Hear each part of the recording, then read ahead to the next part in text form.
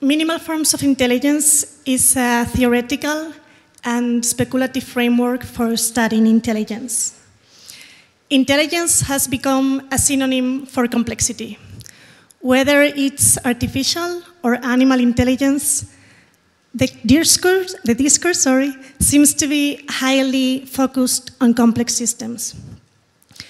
We believe that this is largely because we model intelligence based on our own human image, and that can be a very misleading approach.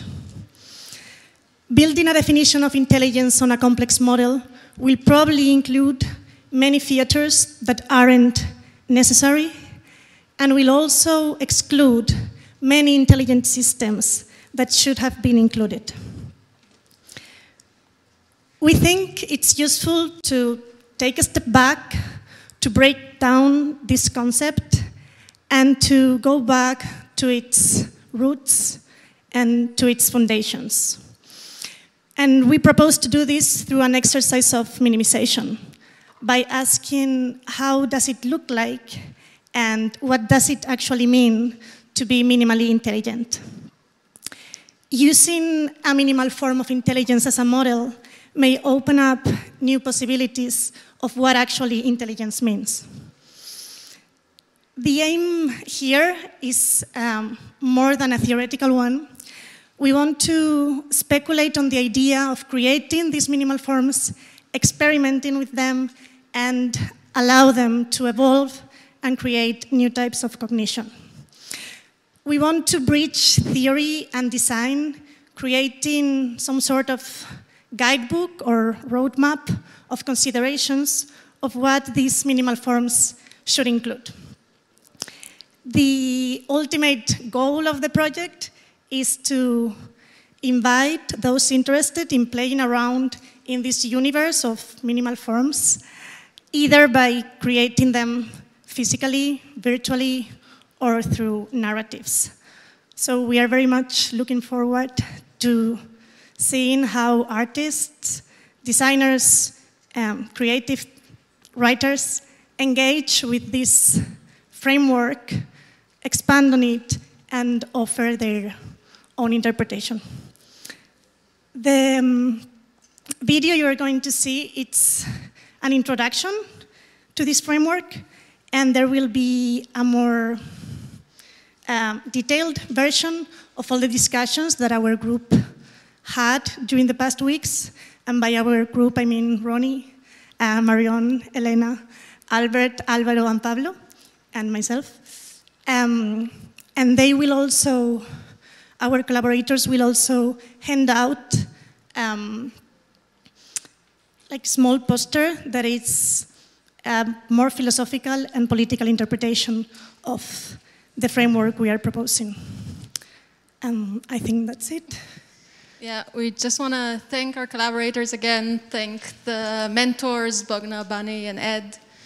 Thank Boris for creating some of the sounds for the video, and Media Lab for this opportunity.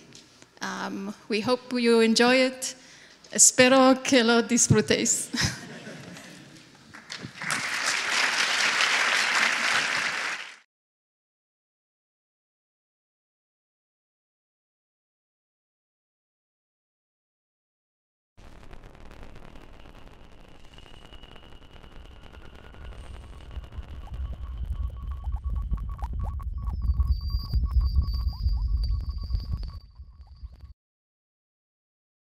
When we talk about intelligence, we usually think of a continuum on which we place different living and non-living systems.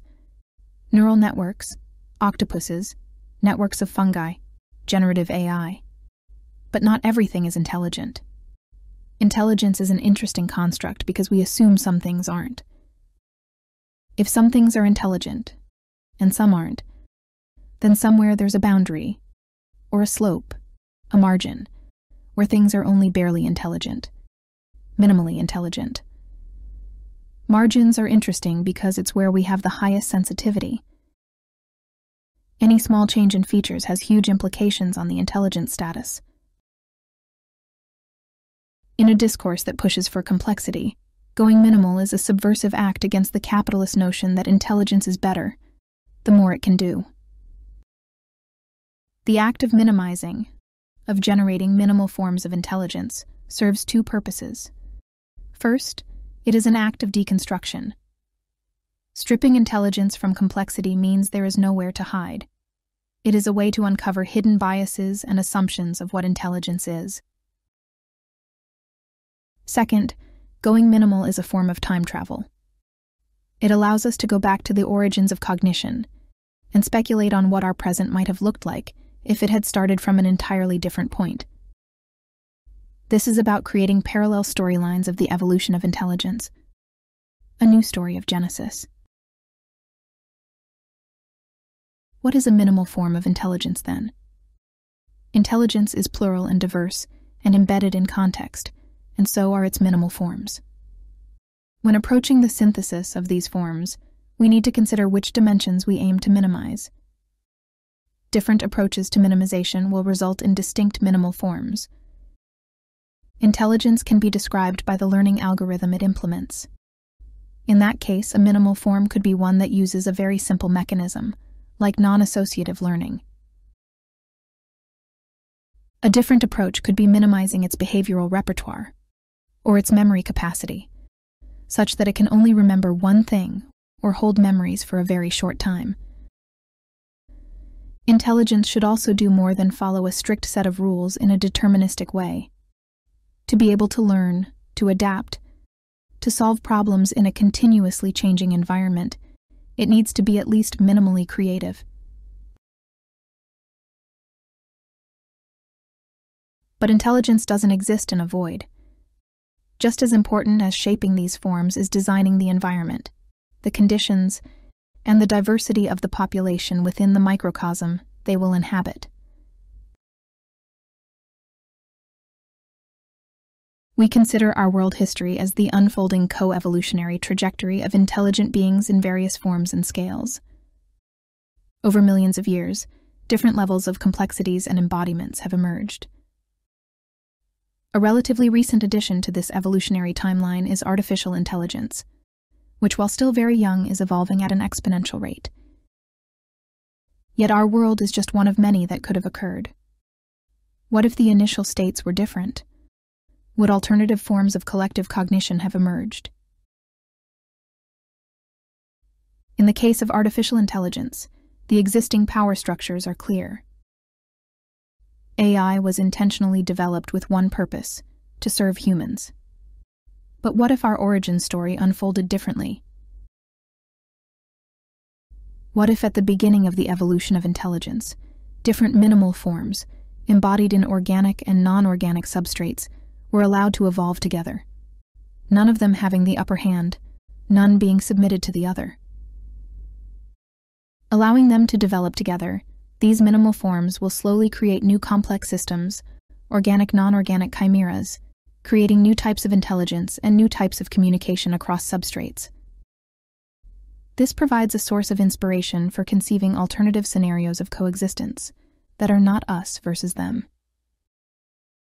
The evolution of intelligence doesn't follow a linear or directional course.